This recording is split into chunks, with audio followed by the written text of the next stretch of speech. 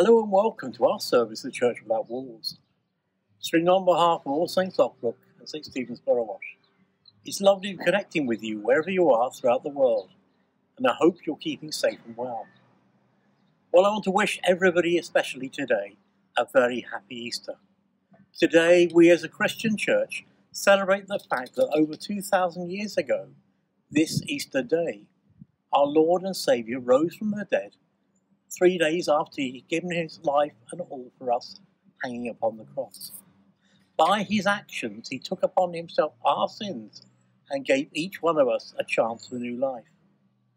So let each of us think about what that means to us as we listen and partake in today's service, as Christ died for each and every one of us to give us a chance at a new life. So let's take a moment of silence and then begin with a prayer.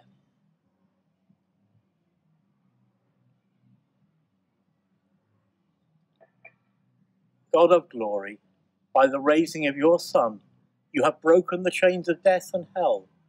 Fill your church with faith and hope, for a new day has dawned, and the way to life stands open in our Saviour, Jesus Christ. Amen.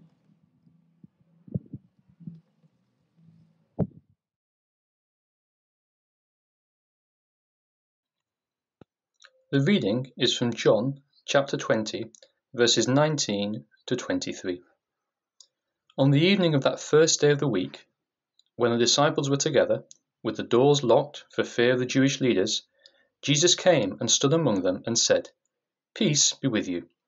After he said this, he showed them his hands and side. The disciples were overjoyed when they saw the Lord. Again Jesus said, "Peace be with you.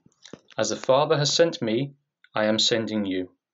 And with that he breathed on them and said, "Receive the Holy Spirit. If you forgive anyone's sins, their sins are forgiven. If you do not forgive them, they are not forgiven." This is the word of the Lord. Thanks be to God.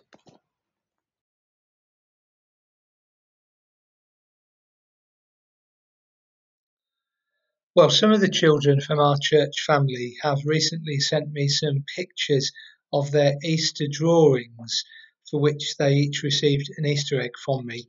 I thought I'd show you them as we begin. And so here's the pictures I received, and they're from Dan, Felicity and Livy, Benji and Martha, and Noah and Alana. Thank you all so much for these lovely pictures. They are great.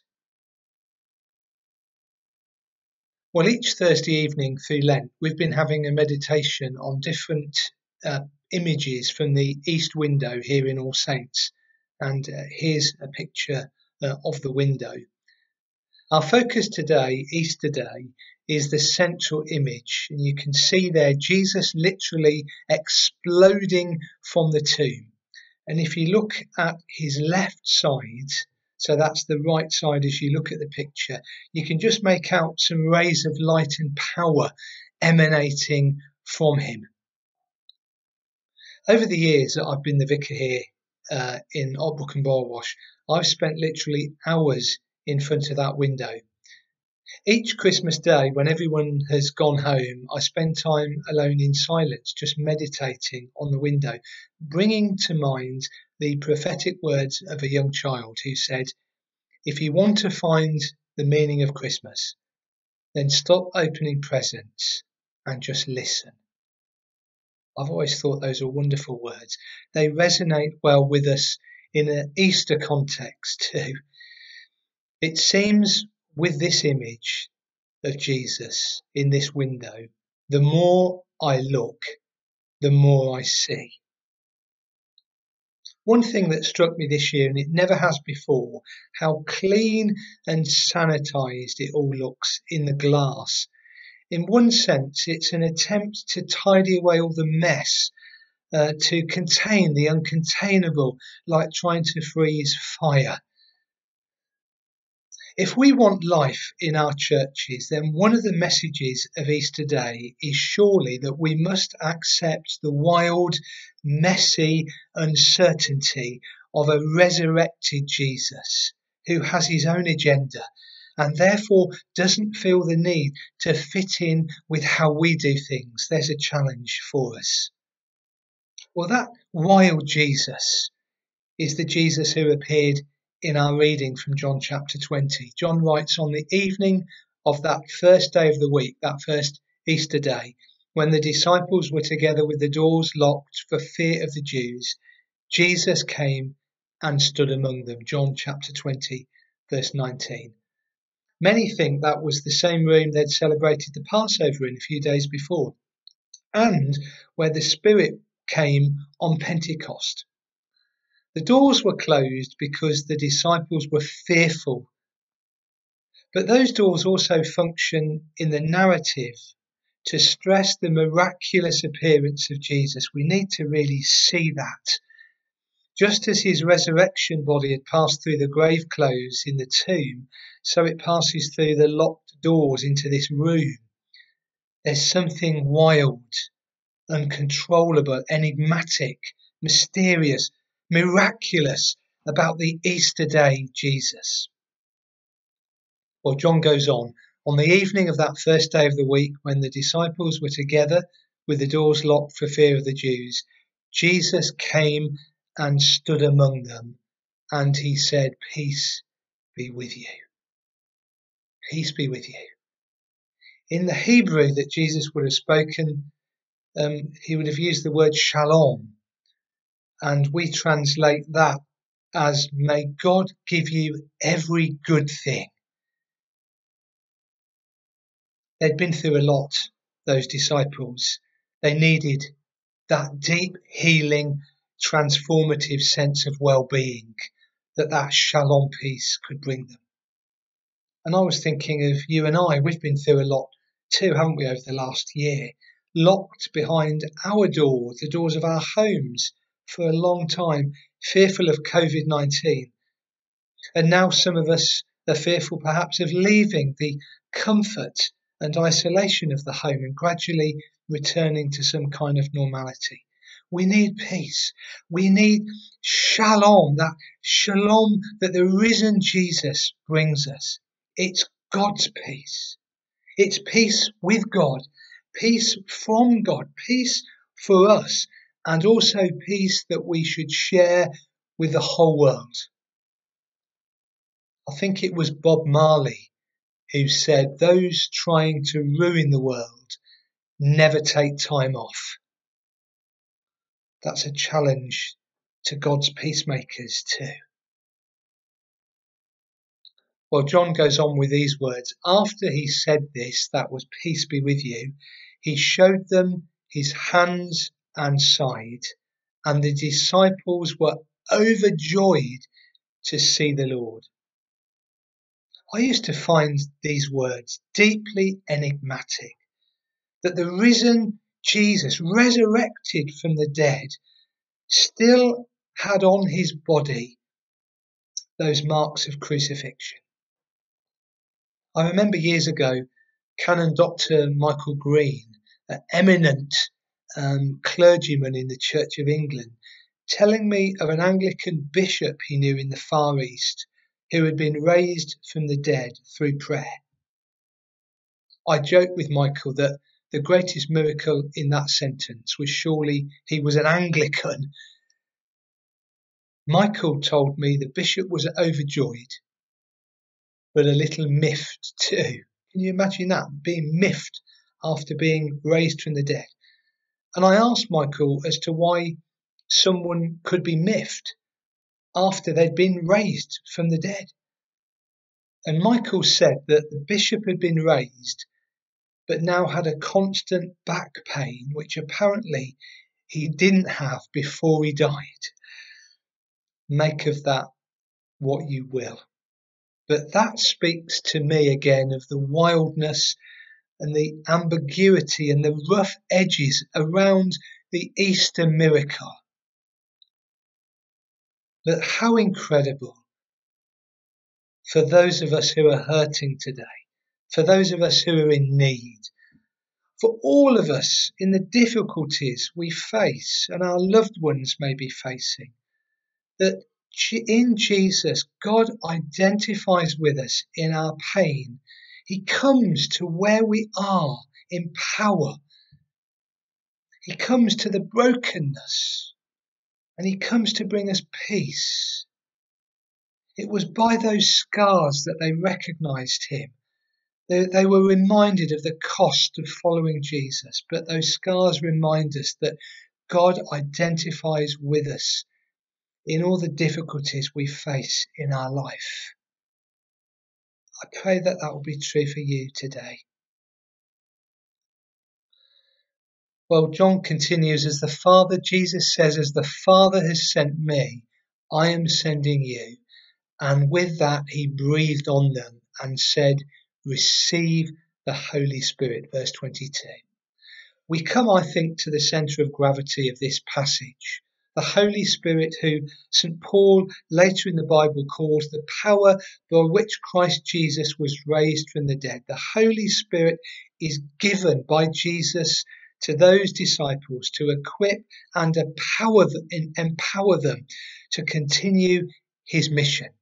Not for a knees up in the church, but to be God's microphones in the world, to be God's eyes and ears, hands and feet in the midst of all the world's needs.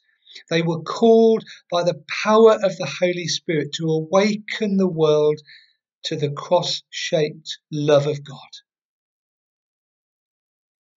As we come at the moment tentatively into our future, these things remain the bedrock of our faith. The risen Lord Jesus is with you today. Death is not a full stop, it's a new beginning. He equips us, yes, us, you and me, with the same power by which he was raised from the dead, a power perfected even in our weaknesses. He commissions us to live for him, to share the good news, to become part of the solution to the crises we all face at the moment, the pandemics, poverty, environmental catastrophe, wars, authoritarian regimes, friends and family and neighbours and colleagues who may feel a need to find their way home to God but just don't know how. We're called in the power of the Spirit into the mission of God to make a difference. Last December, Zoe and I had a Christmas cactus here in the vicarage and it flowered. It was beautiful. But then after a few weeks, it looked dead, so dead I was going to throw it in the brown bin. But I'm so glad I didn't.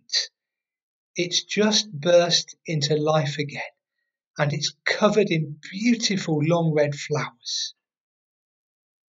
That Christmas cactus is a reminder to me of the bounce back ability of nature around us. New life can burst out of the most unexpected places. The author G.K. Chesterton once observed that in its history, at least 5 times the Christian faith, the church, has to all appearances gone to the dogs. But, he says, in the end, it was the dogs who died. The church, with the power of the resurrection at its heart, has an unlimited capacity for bounce-back ability. Congregations and even denominations may die. Church buildings may close, but the church, capital C, the body of Christ, will outlive all its challengers and challenges. That will be true in a post-COVID world too. God wants to bring Easters out of all the Good Fridays we face. Jesus is no longer in the tomb. He is alive, free, wild, and seeking those who will follow him and take risks in his name. We don't change the world, even for one person, by how we choose to look at it, but how we choose to live in it. So I leave you with this question. What are we going to do now with our resurrected lives? I wish you all a Christ-centred and blessed and happy Easter. Christ is risen. He is risen indeed. Hallelujah.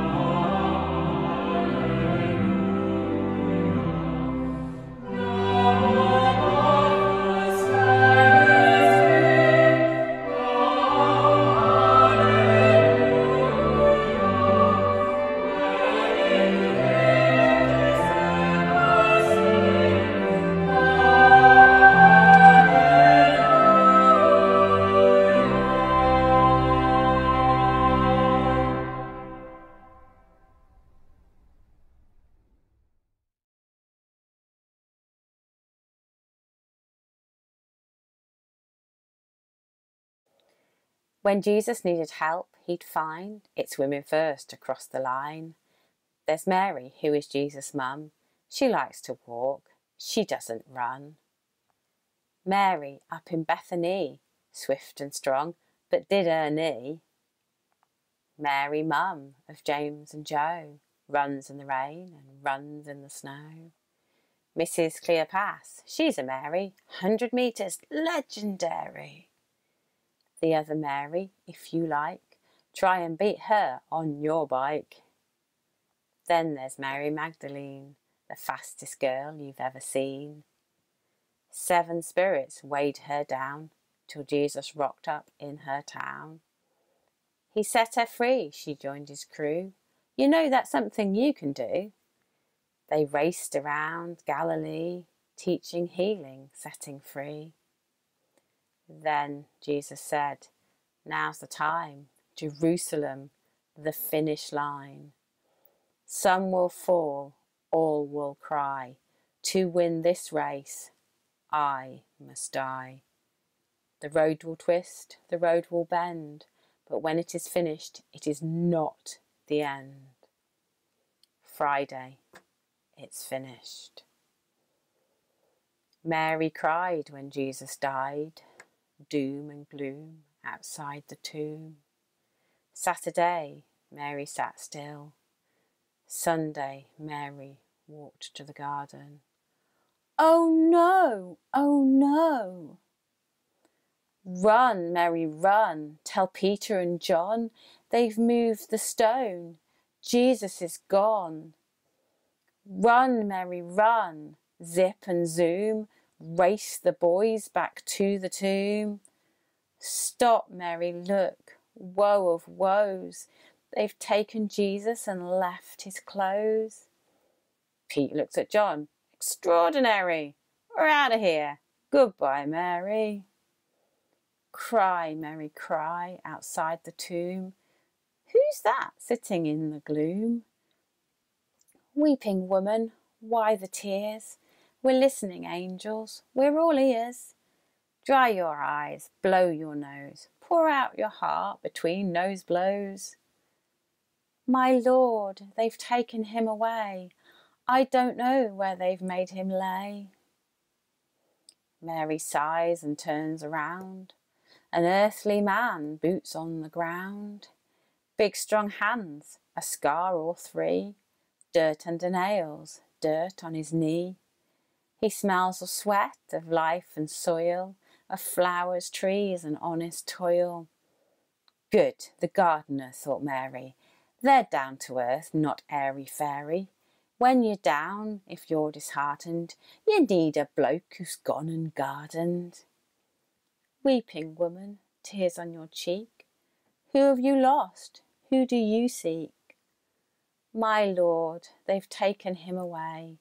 I don't know where they've made him lay. And Mary weeping, flowing tears of sorrow, hope and strength and fears, for everything disheartened her. Then, Mary, said the gardener. Teacher, teacher, you're all right. She hugged her Lord and squeezed him tight. Mary, Mary, put me down. I need my feet back on the ground. Now stretch those legs, lace up that shoe. I've got a job for you to do. Run, Mary, run, go tell the crew. The Lord's alive, strange but true. So Mary ran to tell each friend, I've seen the Lord, it's not the end. Hooray for Mary Magdalene, the fastest girl you've ever seen.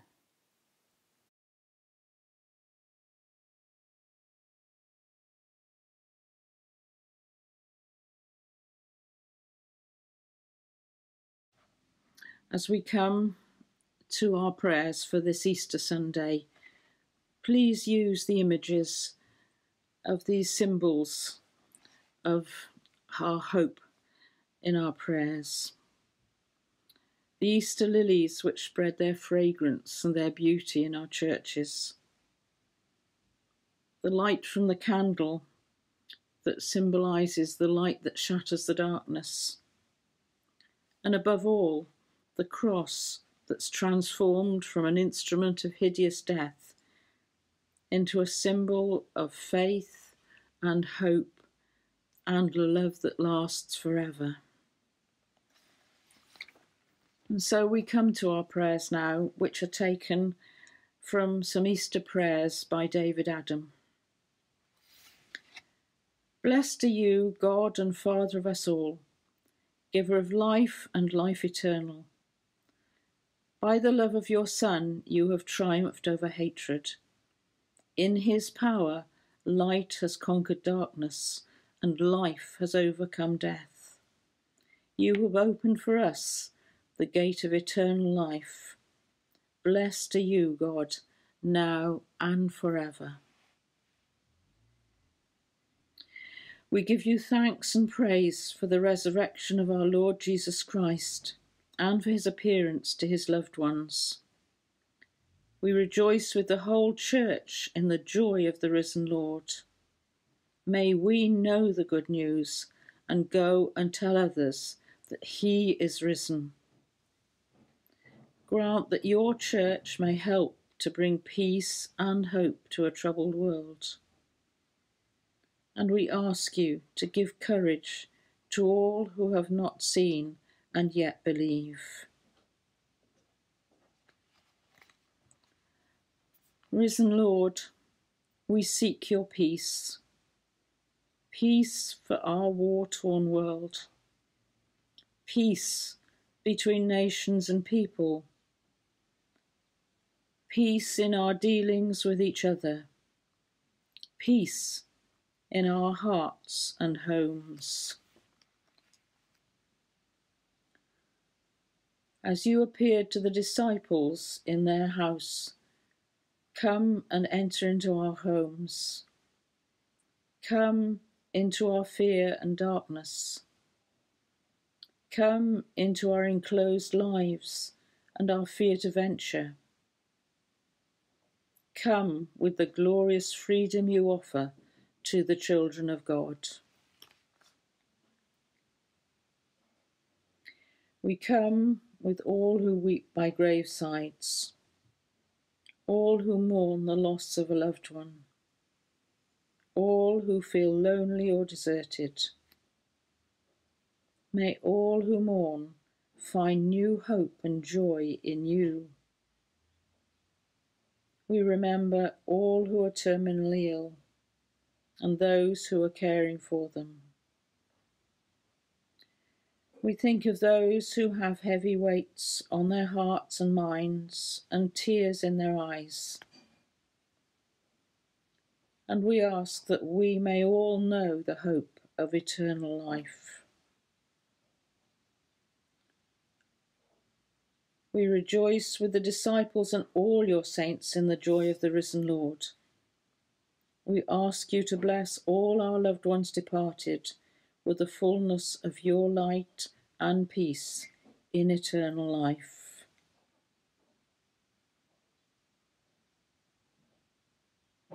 Merciful Father, accept these prayers for the sake of your Son, our Saviour, Jesus Christ. Amen.